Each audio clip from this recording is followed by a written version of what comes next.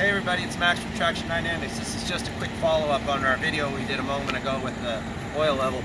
Literally, it's only been 60 seconds that I waited, and I wanted to just show you, yay, my bike's got oil in it now. So we did that. While I was standing here kind of thinking out loud, talking with my cameraman, I did think of a way for people who own a bike with a center stand, a tour model bike, to measure their oil by themselves. And basically what you'll do is just find the gap between your rear tire and the ground, whatever that might be. You know, different brands of tires might have a different gap. But if you jack the front of the engine so the gap is equal between the front and rear tires, you could use a jack under the motor, or find a thin piece of wood that's half this thickness and stick it under the front tire.